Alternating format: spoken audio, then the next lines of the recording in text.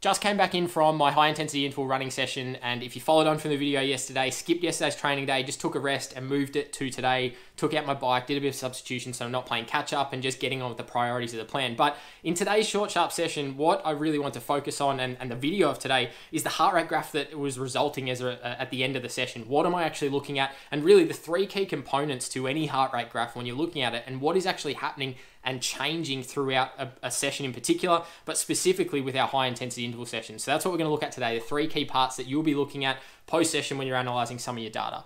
Hey, welcome back to the channel. Nick here, talking science of endurance and everything sports science in general. Thank you if you've already subscribed to the channel. I really appreciate the support, but if you haven't and you're considering it, please do hit that big red button down below. Join a great community we got building here, particularly when we jump on and do the live streams. We're trying to get them out weekly at the moment. You can ask your questions, science of endurance, sports science, getting into the industry, anything that you have in your mind that might relate to what we talk about already on the channel, whether it's for your own performance, whether you're getting into the industry as a coach or a sports scientist, anything, nothing's really off limits if you like. So looking forward to seeing you in some of those live streams. And if you think you know someone who might get something out of these videos, hit that share button down below as well and pass it on to someone who might be interested. But as I said in the intro, today is all about analyzing some heart rate data post-session. Now, I went out and did a high-intensity interval session, more focused at a bit of VO2, reintroducing it back in, but working off some one-to-one work-to-rest ratio, trying out some new things as well before I pass them on to athletes in terms of a one-to-one work-to-rest ratio, up near VO2 max for our on efforts, but then using a 50% VO2 max recovery, so more of a jogging recovery, but working on some shorter efforts. So I did one 2-minute effort with a 2-minute jogging recovery, 2 90-second efforts, 3 1-minute efforts, and then 4 30-second efforts. But the key thing that I want to chat about is the heart rate graph that results as at the end of that session. What are we actually looking at, and what are the key components that we need to understand from a physiology perspective when we are looking at heart rate data post a session like this, or really any session in particular? So I'm going to bring it up on the screen a few times, highlight a few sections, get you a bit of an idea of what we're actually looking at here. So when it comes down to it, we're looking at everything to do with when we look at our heart rate graph, we're going to see some ups, some downs, some flat spots. But really what we're actually looking at is the gaps or the differences or the similarities between our oxygen supply and our oxygen demand. Oxygen supply being what the body is actually getting in and delivering to the muscles. Oxygen demand being the actual intensity we're working at. So when we have a high oxygen demand, the supply needs to catch up accordingly to supply the amount of oxygen to create as much aerobic energy as possible. Now, not always is the case. The oxygen supply is never always going to be perfectly meeting demand, and that's where we get into these different phases and these three key components. So the first one we see initially is what we call oxygen deficit, and that happens right at the beginning of the session. I'll put it up on the screen here. You can see heart rate immediately climbs as soon as I start running. Because what have we had happen? We've gone from rest to starting to exercise. That's always going to be our biggest jump in intensity, regardless of how fast you start to run at the beginning. I'm just doing a warm up here, so I think from memory I was running 5-minute K pace just to get the legs going.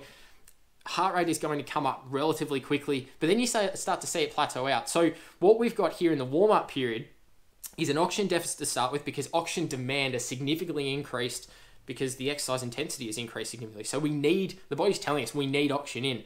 What does that do? Heart rate increases to increase our supply. When those two meet, we hit what's called a steady state period. And that's what you can see in the first couple of minutes there. Yes, there's a little bit of variation, but you can see it round off pretty well. There's a little bit of a jump because I did some strides just to get going. And then we got into the main part of the session, which is what you can see there. You can see all those sort of up and down hills through the rest of it. So really what we've got to start off with is an oxygen deficit period where supply is higher than demand. And then we have a steady state. When we're in a steady state period, the body's working super aerobically. Our oxygen supply coming in is matching what we need to be able to create as much aerobic energy as possible, and the body's comfortable, and that's where we're going to see heart rates stay relatively similar. So you should be experiencing this a lot when you go out and just do your long, slow, consistent runs, or your comfortable aerobic base Ks, maybe even some tempo type work, depending on how long you're doing it for.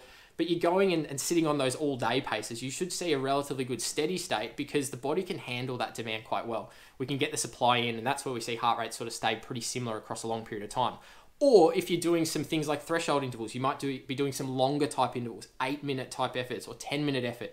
You might see your heart rate steady state after a minute or so because the body's caught up. When we're in this deficit period, we have to get energy from somewhere else because the body hasn't caught up yet. We're not going to go from no need to supply any extra above rest to all right, intensity's up here, we've got a deficit period, and you'll actually notice this deficit period's heart rate comes up at the beginning of each of our high intensity intervals. So the 2-minute interval, you see it start to come up. The 90 seconds are really obvious ones, and the 60 seconds as well. Heart rate comes up quite quickly, and almost quite a fair way over the interval as well, over the duration of the interval.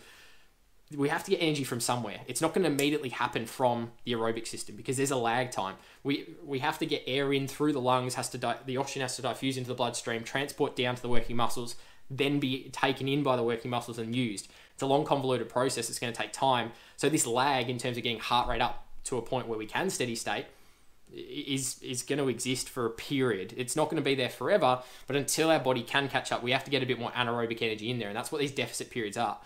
But what that does is that all those deficit periods start to accumulate. So you can see over the course of the whole session, I'll put it back up on the screen here.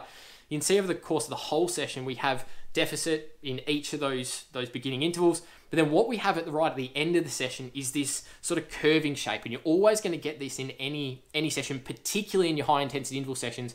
We get this curved shape at the back end. And this is what we call our EPOC, or excess post exercise oxygen consumption. Large term, you can call it your oxygen debt as well. What it is doing is it's paying back all of those deficits from before. So anytime we have a deficit where our oxygen demand is higher than the supply, we typically have to get a bit more anaerobic energy in, so there's going to be a residual fatigue as a result. When we get into our EPOC period at the end, we pay back some of those deficits. We pay back most of them. And that's why it takes time for your heart rate to come down. So what I've actually done in this session here is I finished my last 30-second effort going at sort of pretty sort of quick pace. You can see heart rate was up well into the sort of 180, 185 region by the end of the session. I've then taken 10 minutes of walking, and you can see it slowly comes down, that heart rate, but it's nowhere near at rest. By the end of that 10 minutes of walking, my heart rate's still up at about 130, and I wasn't walking very quickly, just sort of dialing back just as a bit of a cool down, but just really to show you how long it can take to come all the way back down to resting. You then need to go and obviously sit down and actually be at rest to get fully back down. But it is going to take time, particularly if you're doing a bit of an active recovery. But heart rate is going to slowly come down because we want to upkeep the supply through our system of oxygen to overcome what the demand is. We've almost got the opposite scenario in this EPOC period at the end of a session. Our demand has dropped dramatically. I've gone from 30 seconds on at VO2 max intensity basically to resting and walking. So my demand has dropped significantly, but my supply is still quite high because my heart rate's still up there. And what that extra supply is going to do, and why we maintain extra supply for a period of time, is to get oxygen into the system, metabolize some of those byproducts in terms of the anaerobic processes that are happening in the deficit periods, beginning of each interval, those accumulations, try to pay that back and get into that recovery process. And the longer this EPOC period is, typically is a sign of we've gone and done some active recovery. So if you continue to walk, obviously your heart rate's not going to come all the way back down to complete rest because you're still working to an extent. If you're doing a jog, it's going to take even longer again. But that just really kickstarts the recovery process. Even now, sort of 15, 20, half an hour after my run, I'm still going through an EPOC process where I've got elevated oxygen supply compared to complete resting to try and pay back some of that fatigue, really overcome some of that fatigue and begin that recovery process. So anytime you are looking at a heart rate graph, they're the three key things I want you to be looking for. See where they're happening in the training. And it also is going to give you a bit of an understanding of, well, why are certain things happening? Why are certain parts of the session harder than others? If you see that heart rate start to spike up and you know, all right, that's where I pushed an effort. Okay, heart rate's come up as a response to, I've pushed a little bit harder, demand's gone up. So in that little period, I've probably had a bit of anaerobic contribution just to get me going onto that higher intensity. But as oxygen consumption caught up, supply caught up, my heart rate sort of leveled off and it's steady state because then I was comfortable again. But you can see the body's clearly working harder because that heart rate at steady state is a bit higher than what it was before. EPOC period at the end is just that recovery process. Have a look at how quickly it is taking you to recover. The quicker you can recover, typically also a good sign, and the quicker that EPOC period is, if you just stop at the end of the session and you're back down to normal, the quicker your heart rate comes down. If you just stop, don't do any walking, don't do any jogging, things like that, typically a good sign of aerobic conditioning overall, because your body can handle it and recover as quickly as possible. Really evident for guys who are team sport athletes or repeat effort type athletes. If you have a quarter or a half of a game, you have to obviously recover and then go again. The quicker you can recover, the better, but also quicker recovery is typically a sign of better aerobic conditioning as well. For our endurance athletes, by doing an active recovery is going to help kickstart that recovery process. More oxygen consumption in is going to be good because we clear out as much fatigue as we can so we can get into that next effort.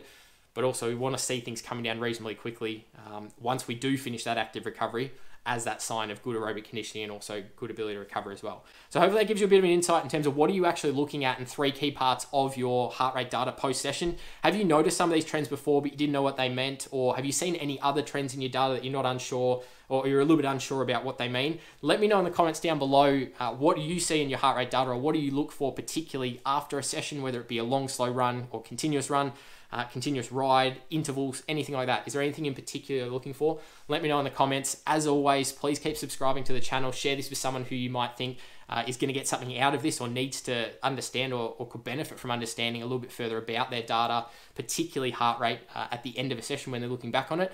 Otherwise, that is it for today. We'll leave it there and we'll see you in the next one.